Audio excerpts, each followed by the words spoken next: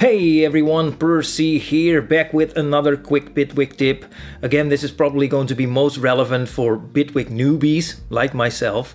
But anyway, the problem I ran into is that I wanted to record some audio and I wanted to record it in mono, and I just couldn't figure out how to do that in Bitwig. Now, in most other DAWs, let's take this as an example. So this is Studio One. You can kind of do that at the track level. So at creating the track already, you have the option to either create a mono track or a stereo track. And even if you've already chosen, you can still choose to change it from stereo to mono or vice versa by just clicking this here. So now it's a stereo track, now it's a mono track. And here you can choose what channel it's recording from. So either channel 1, which in this case is the left channel, channel 2, which is the right channel, or whatever channel you want.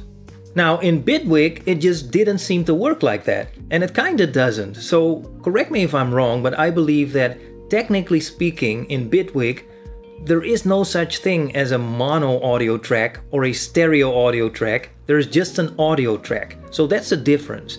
However, we should still be able to record either in stereo or in mono, right? Well, there is. Okay, so here we are in Bitwig. We are on this track right here, Audio 2, which obviously is an audio track. And here in the inspector, let's go to the input settings. Let's click the drop-down menu, and under audio inputs, you can see that we have a choice of 1, which is hardly a choice. By the way, I'm not completely sure, but I believe that by default, this is what it looks like. But of course, we should also have an option to choose a mono input, and we can. The trick in Bitwig is that we kind of have to set it up first. So let's go up here to the menu. By the way, there is another way of getting there. I will show you that in a second. Let's go to the menu, and then let's go to settings, and let's go to audio. And then here you can see input buses. At the moment we only have one input bus, which is stereo in, and we've seen that before. So let's go back to the track input options. Here it is, stereo in.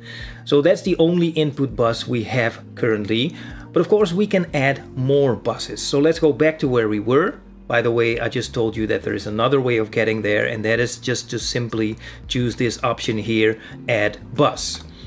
Makes sense, right? Now stereo in obviously is a stereo input bus, and it's recording through channels 1 and 2. By the way, there are 8 channels to choose from here, and that's because the audio interface I have connected currently has 8 inputs. So depending on the audio interface you use, the number of channels to choose from may differ. Now let's add another input bus. Let's add another stereo input bus first. And as you can see, automatically channels 3 and 4 are selected, but we can change that to 5 and 6 or 7 and 8 or 1 and 2. Don't know why you would do that, but we can. We can also change the name. Let's change it to Stereo 2. All right. And I think you can guess where we're going with this, because of course we can also add a mono input bus. Let's change the channel to channel 1. And this is now a mono input bus which records audio through channel 1. So let's change the name to mono left. Okay, let's add another mono input bus. Let's choose channel 2 and let's change the name to mono right. So now let's go back to that track. Let's again open that drop-down menu, and now you can see that we have 4 different options: stereo in, stereo 2, mono left, and mono right. Now let's choose mono left. So if we press record now, we will record a mono signal and the source will be channel 1. Okay, so that's how it works. That's how you record mono in Bitwig. So hope this helps.